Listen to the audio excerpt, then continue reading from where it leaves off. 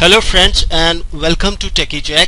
So continuing our Exchange Server 2016 training, in this video we will be testing our dynamic distribution group, resource mailboxes and shared mailboxes. So let's get started. Right now we are on a Exchange server and let's log into the Exchange admin center. Let me sign in with the administrator user, and in a group, let's see the dynamic distribution group is email address for the dynamic distribution group is sales@techijack.com, and let's see the condition we have put there.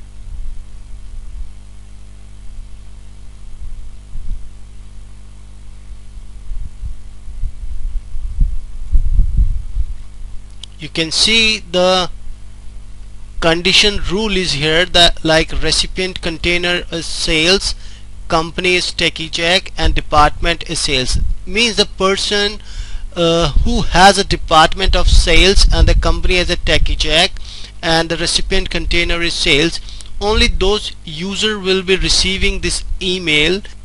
Let's see the Raj properties.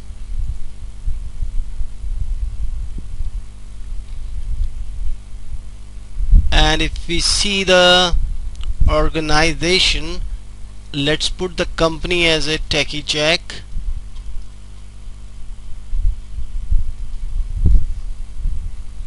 Click on save. That means Raj is inside the department of sales and the company is Techijack. If you see here, the organization, the department is sales and company is Techijack. So let's put one more user. Let me put the Laura there. Laura is a member of sales team group as well, and if we go to the organization, she does not have a department of sales, so we will put the department as a sales and company as a Techijack. That means if we now send email to our dynamic distribution group, Laura, William and Raj will be receiving that email. So let's test it now. Let me try to log in with a user like Techijack. It's techi.jack. Let me put the password for this user. Save it.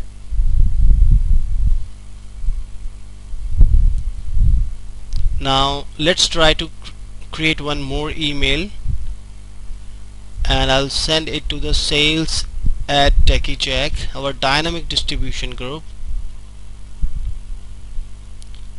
Let's search the directory sales@techijack.com.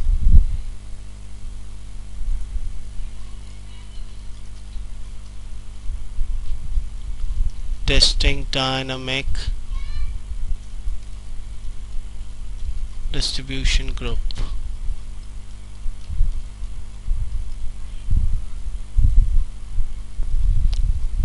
Let me send it. The email has been sent now. So I hope the Laura, William and Raj will be receiving this email. So let's log out and try to log in with the Laura, William.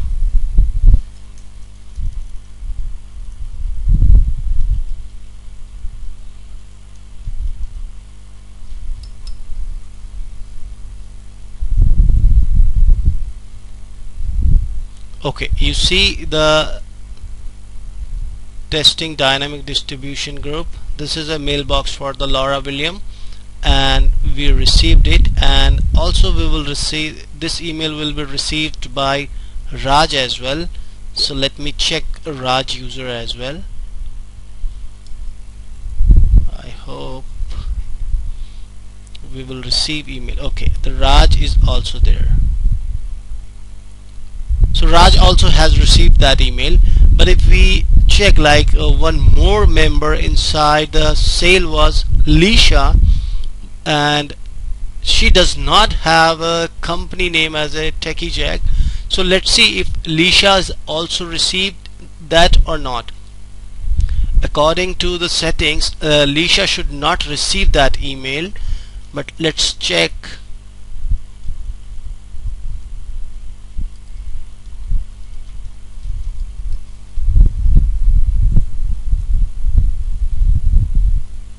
Okay, Lisha did not receive that email. Lisha is inside the organization unit of sales, but the rules and condition for the dynamic distribution is that the department should be a sales and the company name should be a Techi Jack. But the Lisha does not have a company name of Techi Jack. That's why Lisha did not receive that email. So our dynamic distribution group is also working fine.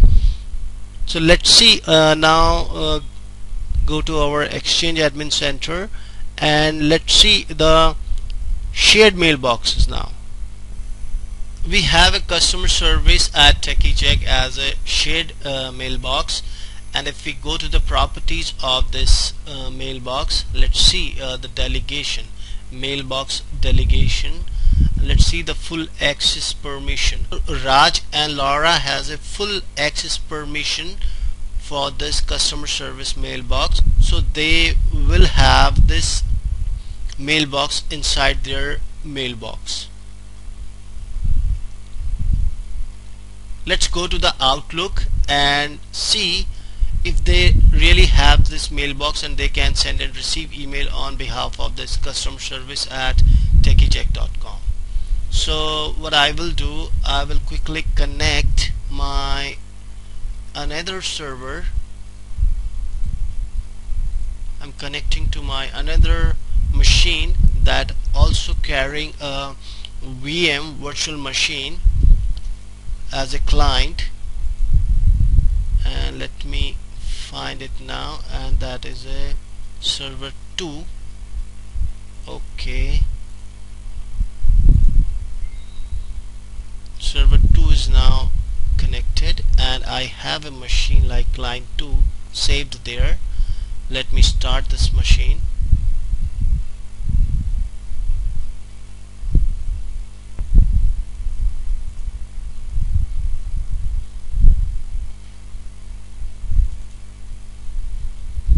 Let me maximize it.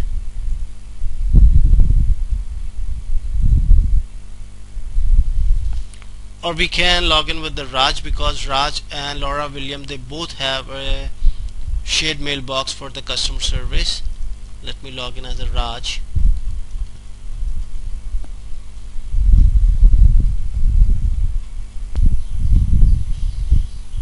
And also we will check the Outlook as well, if Outlook can auto discover the email address and get configured or not.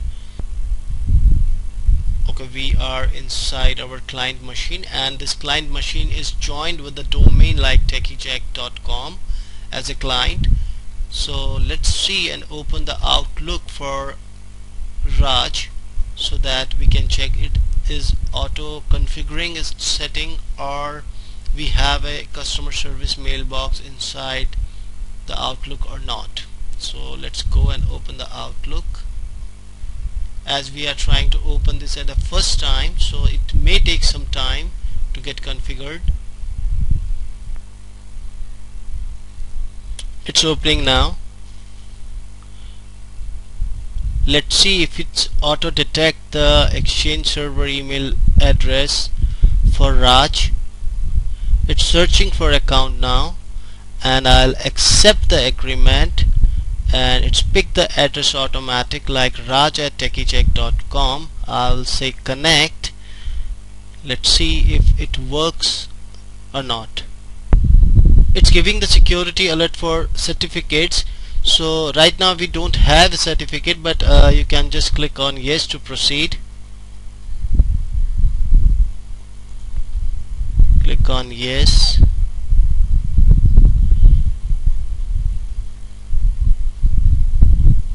Okay, click on next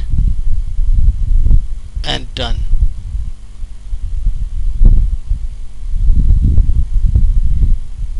I'll minimize this. Okay, user recommended settings. Let me try to open it once again.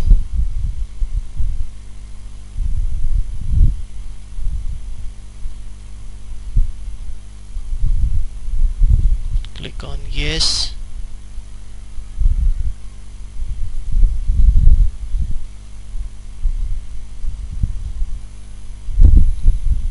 It's configuring our Outlook account. It says setting up a local copy of your mailbox. It may take several minutes until your data is available. We are inside the Outlook of a Raj mailbox, and if you see here, you also have a customer service here. This is a shared mailbox with the Raj and Laura, and we can see the customer services here with the Raj user because it has a full permission for this customer service mailbox. So if I go ahead and try to email to the customer service, let's see if we are able to receive that email or not, like Raj will be able to receive that email or not.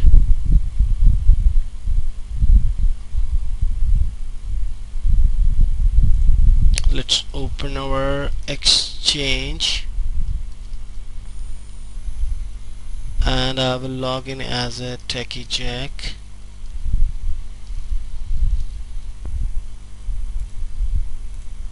And I will send email to customer service at techijack.com. Let me try to open a new mail to customer.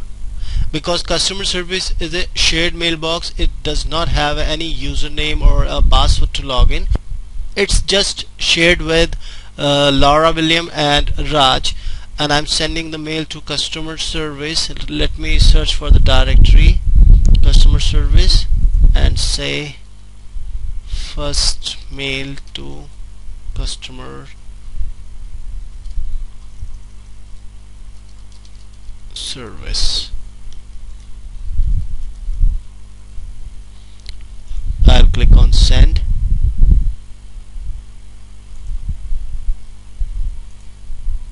Let's see if Raj has received this email inside customer service or not. See, you can see we have one email inside this. You can say inbox, first email to customer service.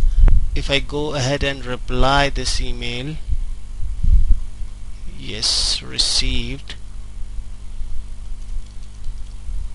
and click on send back, because now I can send email on behalf of customer service. I have full access to this customer service and I have replied on this email. So let's see if we have received email. Yes, I have received. That means the user, the other user, like this user is a Techi Jack, he sent a mail to customer service, but Raj has responded this mail on behalf of customer service, so the user will not know who is responding that email, as it's a shared mailbox and Raj have responded, but the email address which is received in a Techi Jack mailbox, it is from the customer service. So this is how you can use your shared mailbox. I hope you have learned something from this video, and in our next video we will cover our mail contacts and resource mailboxes. So guys, please do subscribe the channel for more upcoming videos, and let's meet in a next video.